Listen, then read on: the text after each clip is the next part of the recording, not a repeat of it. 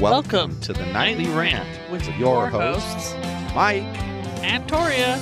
This is the show where we examine society from a sarcastic point of view. If you like insane conversations, this is definitely the show for you. Let's get into today's topic. YPN people, I don't know about you, but I love helping out a friend. That's why I want to shout out my friend Brian Little and his podcast, Your Favorite Blockhead.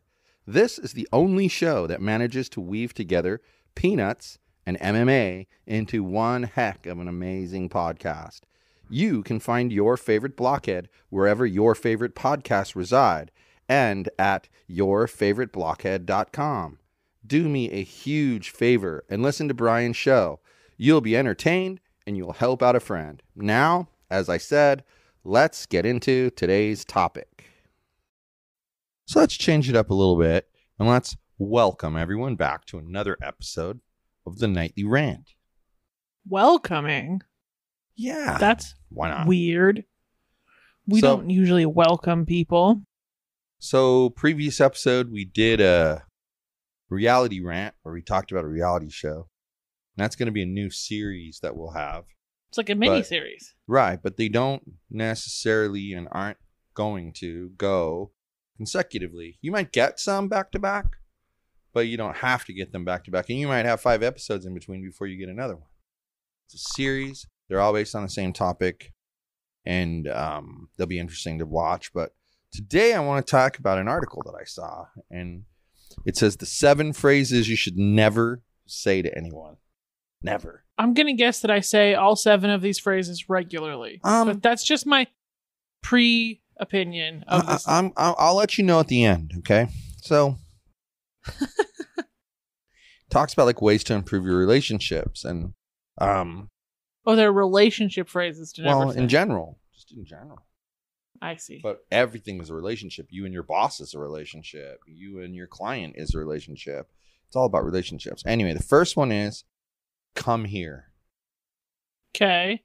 And it says, imagine you're sitting at your desk and your boss steps out from their office and says, come here to you in front of your coworkers. If you're anything like me, no matter how high you were holding your head prior to hearing these words, you feel pretty small. And he goes on to say that, saying come here is a very negative thing. I mean, you don't do that. I don't do that. I think what we do is we'll say we'll send each other a message and be like, hey, if you get a chance, next chance you get, can you come here and look at something? Well, I usually say, can you come here? And you never take that negatively. Yeah, because there's no reason to. Because it's like... And it's not like you're coming out and trying to make me feel like I'm an inch small or something. No, it's more like I want your opinion on Instacart or your help with something on a WordPress website. Right. and I think that's a very positive thing. And what's good about it is the way that we handle it is it's the same reason I like text messaging with clients rather than, I don't know why, but emails feel like they require a response. Right. And text messages may or may not require a response. If a client texts me and says, oh, there's a bug, we need to fix it, and I just go fix the bug, then I can come back and go, okay, thanks for the email, I already fixed it. Rather than, why do I have to respond and go, okay, thank you for reporting the bug to me. Now I'm going to go fix it.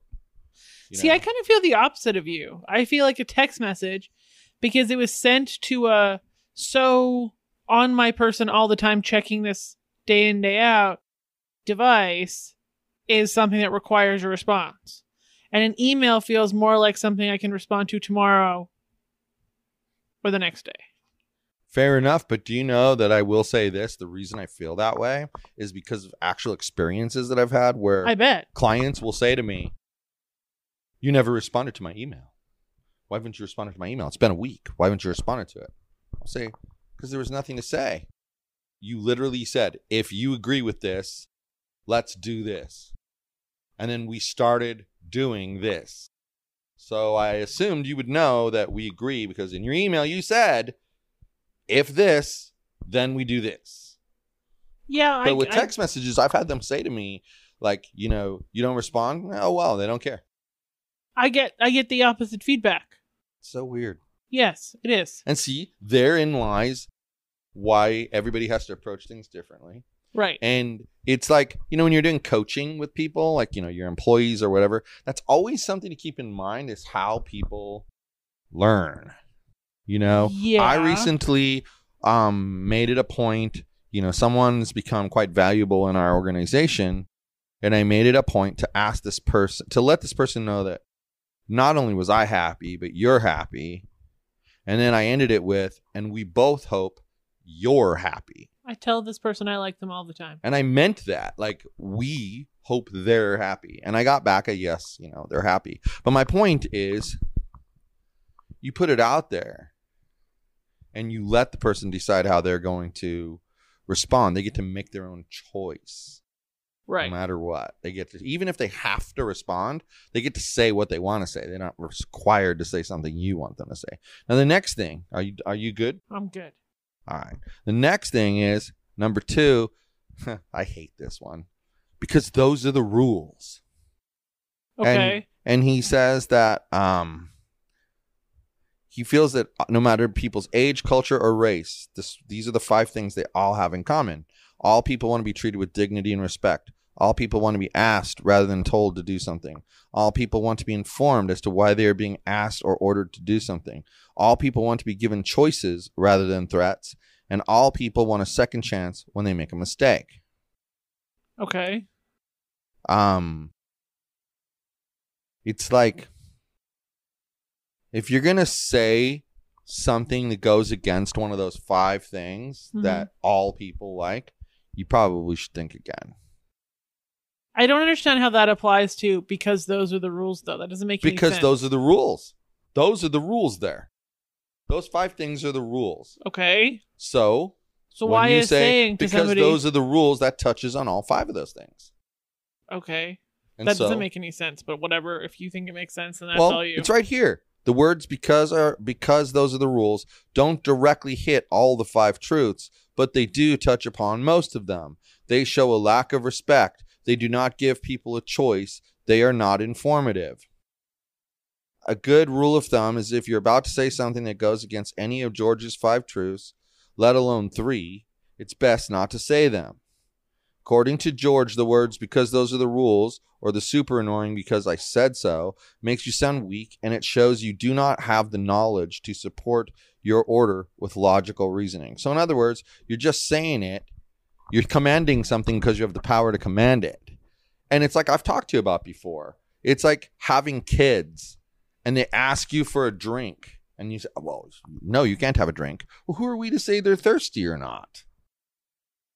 That's what that's about. Except for in the situation where somebody's doing something and they can't do it because those are the rules of like a group or something. But that's a different story. He's talking about when people say, well, why can't I? Well, why? I think it's inferred. Well, why can't I do blah, blah, blah in the kitchen? Well, because those are the rules. Well, that's a lame answer. I think that one's dumb, but okay. Anyway, moving on. Number 3, everybody's favorite. Calm down. That just incites the opposite of calm in 99.9% of people. I agree with what he says here. He says, if I've learned anything in my life, it's that rarely is my first response the best response. But no matter how many times I remind myself of this and try to remove the words calm down from my vocabulary, I still let those words slip from time to time. I know what's funny? A long time ago, I changed saying calm down into take six breaths. And it works much better. Because sometimes people are like, well, I could take 6 breaths. But sometimes people still react super pissed offedly. So I get like a 50-50. No, you don't. Mm-hmm. It bugs me when you say that. Okay. It does. Maybe you could have said that sometime in the last 6 years of our relationship then. It is what it is. There are things there are battles you choose to have, and there's battles you choose not to have. That's a battle I choose not to have. It's not that important. I don't act ragefully towards you, do I? No, you just said I don't. That's how I know I don't. I just choose to stay. I don't really care for it that much because I can tell that it's calm down. And nobody wants to be told to calm down. If I told you to calm down, you'd probably hit me with the frying pan. You'd be like, you've told me to calm down. And you're lucky you're still alive afterwards. Exactly. So don't do it again. So calm down. Good thing you can't commit murder live on the air. Although maybe that would help Good our thing ratings. we're not live. It would help our ratings. Number 4. I've been guilty of this many times.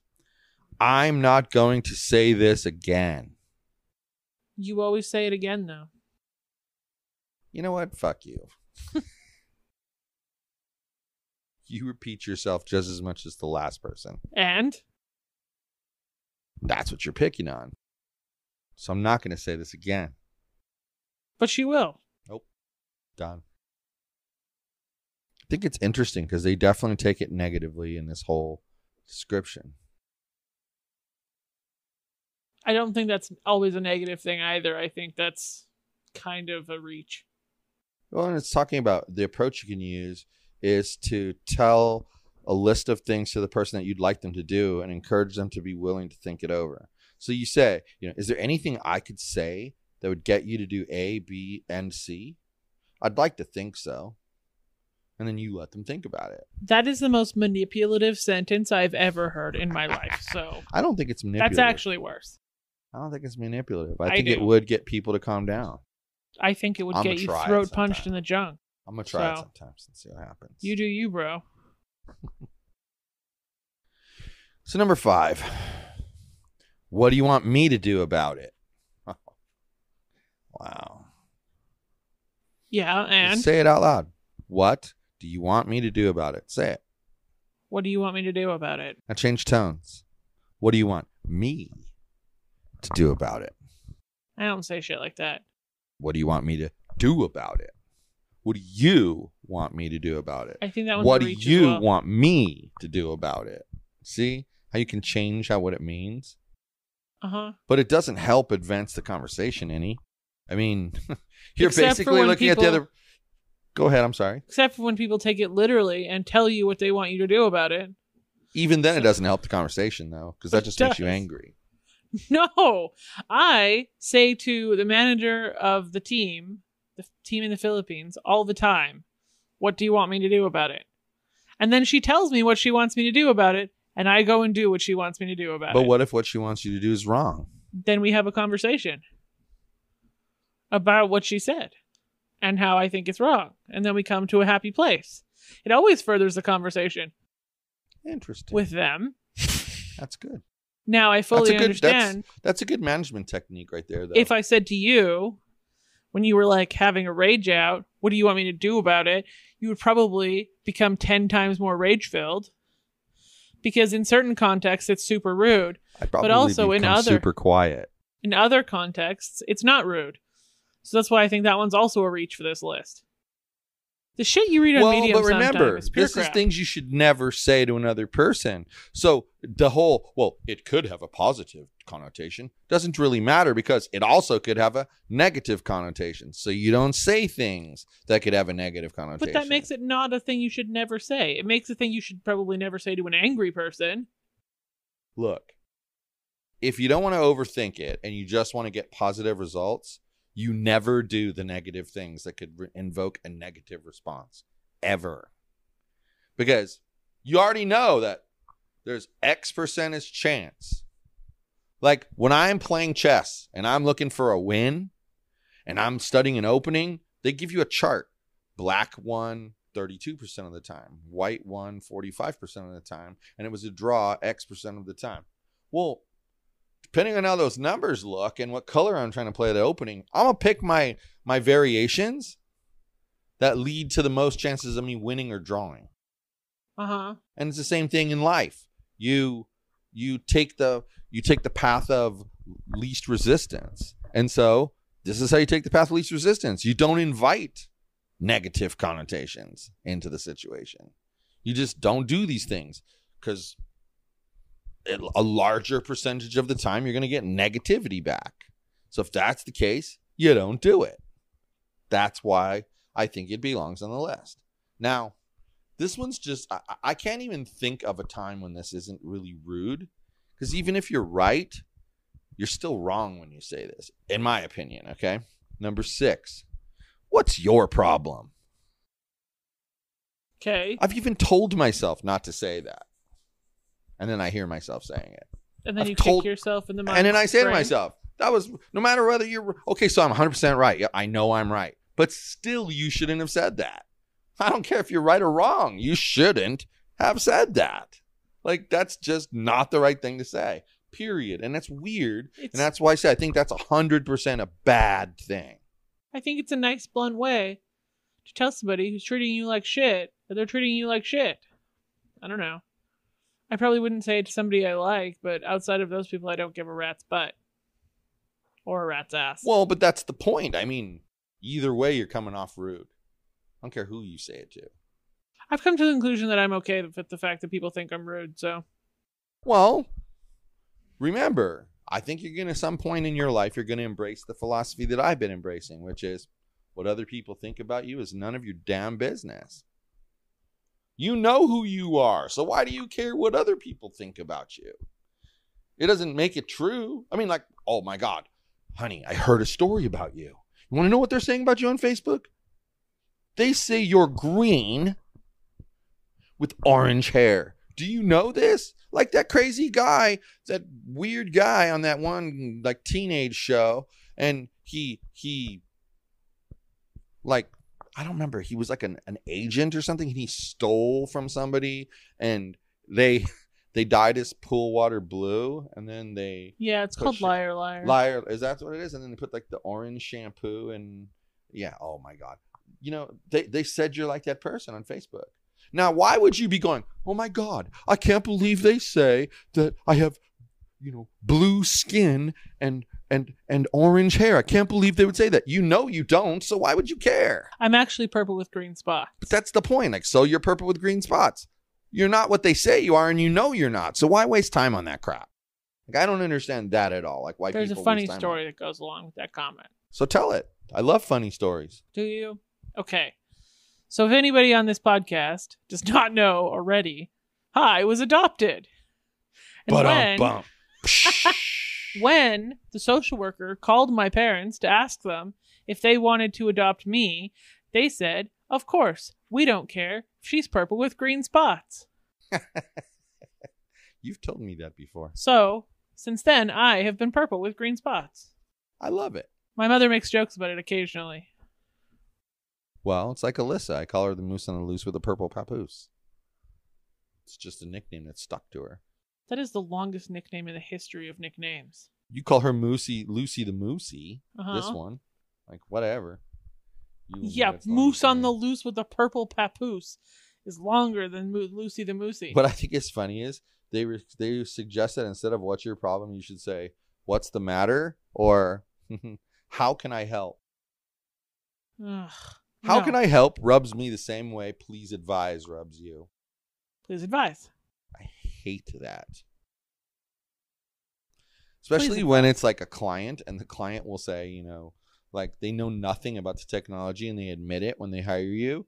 And then when you're running into a problem, they're like, well, how can I help? And I know 100% in my heart that most of those people mean, how can I help?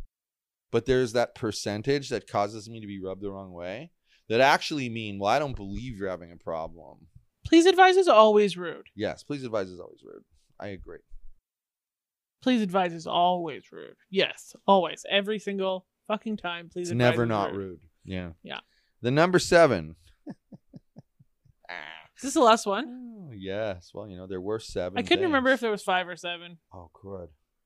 It's trying to go away. Number 7. Why don't you be reasonable? Why don't you be reasonable? Why don't you be reasonable? I don't know. Why don't you be reasonable? I don't know. Why don't you be reasonable? You know, it's like... This is the worst thing to say because nobody else knows anybody else's definition of reasonable. Well, and it's like, what calm down. What if I think I'm being perfectly reasonable right now?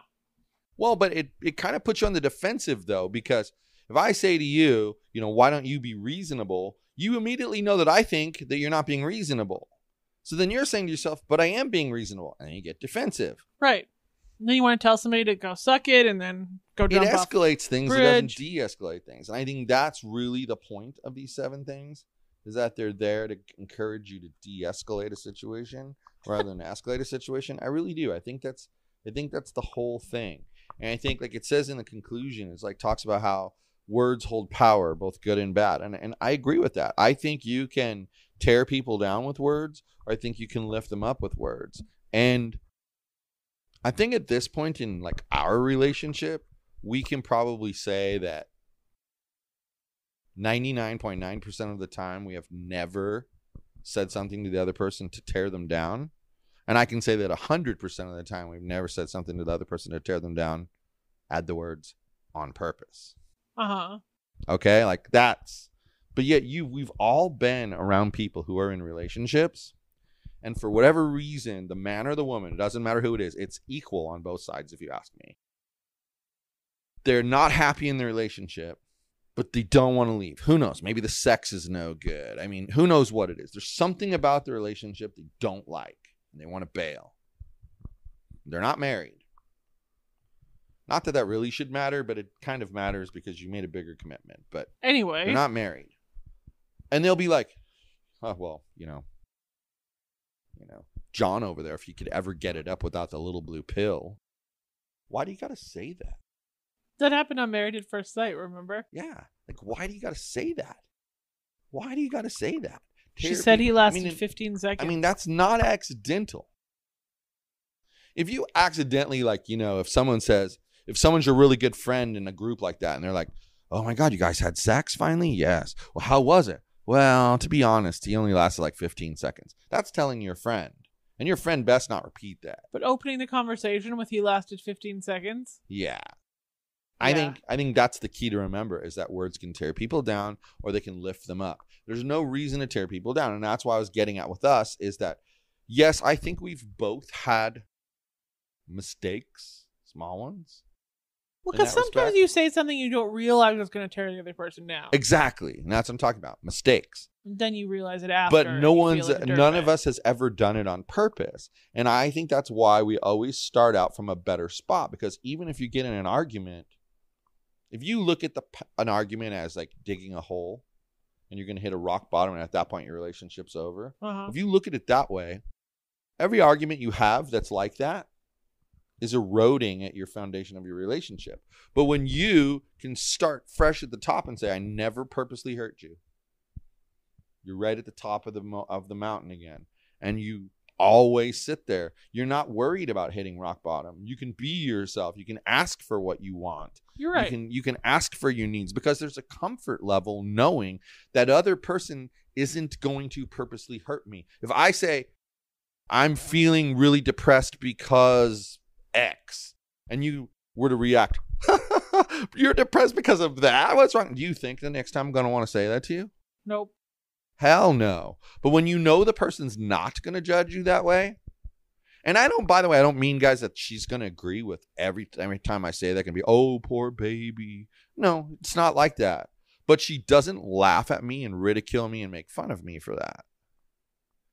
And like I saw somewhere else, just to kind of wrap this up, a thing about there was an article I saved, and maybe one time we'll talk about it, that was talking about things people do to keep their relationship fresh and edgy. And weirdly enough, I have to mention this because it struck me so hard, because so many people don't get this, and that's why I'm going to mention it. You're going to be like, oh, they use humor when they feel like something's going to become an argument or a disagreement. Uh-huh. We do that all the time. And I would say 99% of the time, it prevents something from turning into an argument. Yeah. And that's because what we're doing is we're teetering on that edge, and the other person realizes it and doesn't really want an argument. Right. Didn't intend for it to go there. Maybe they made a mistake. And then they finish the joke, and everything's fine. And then everything's good. And then sometimes the other person will come back with a joke. And that's why, like, the first time we went out to a restaurant with Deborah, she was tripping out on us because she thought we were arguing. And we're like, actually, we're avoiding arguing by doing this.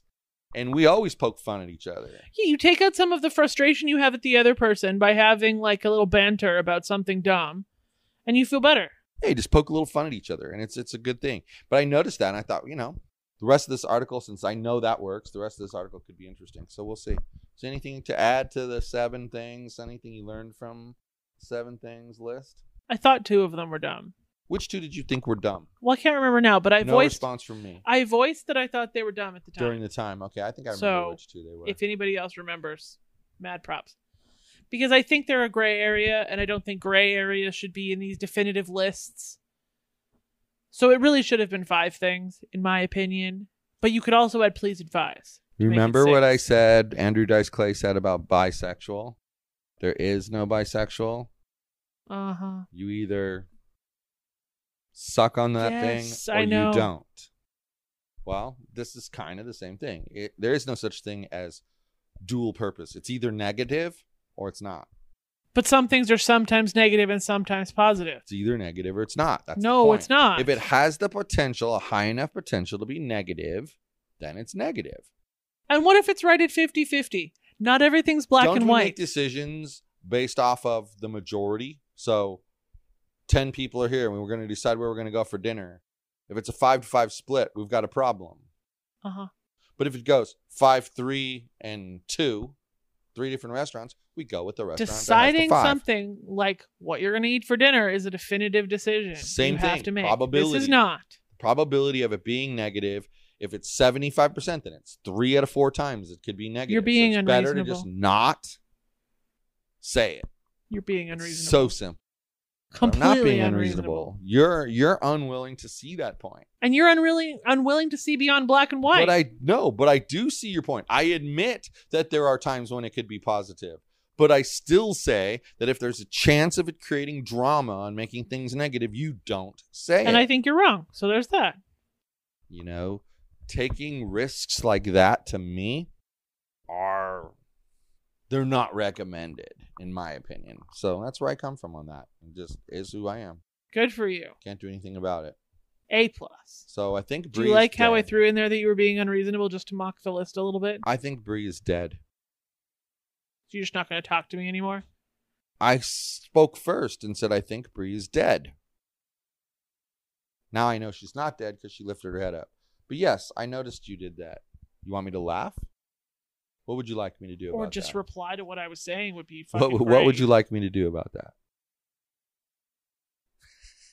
Got you back. The look on your face was priceless. I wish they could have seen your look on your face because you were like, well, should I say something sassy back? No, I got to give it to him. He got me back. And then you were like, but I'm going to say something sassy. What am I going to say? And you're sitting there thinking, and then I can see your head go, nah, it's not worth it. He deserves it. Let him have the zinger. And then you kind of, all of a sudden you went, all right, fine. He can have the zinger. I have to tell you, though, out of all the things, I'm 300% disappointed that someone didn't laugh at my, well, now you're well equipped joke yesterday. I know. I was shocked. Nobody's laughed at it. I told it to Mitchell today. He didn't laugh. So, people, she ordered a Quip toothbrush, and it took forever to get here. It took so long to get here that she contacted the company. They decided the package was lost, so they shipped her a new one. So 2 days ago, Quip number 2 comes in the mail. And then yesterday, Quip number 1 came in the mail. So we handed it to her when we came in the house and said, wow, now you're well equipped. Ba-dum-bum. And she didn't even acknowledge it. I'm just, not even a little like bit. The amount of dad joke in that dad joke was just so splendid, and nobody laughed. That was the best dad joke.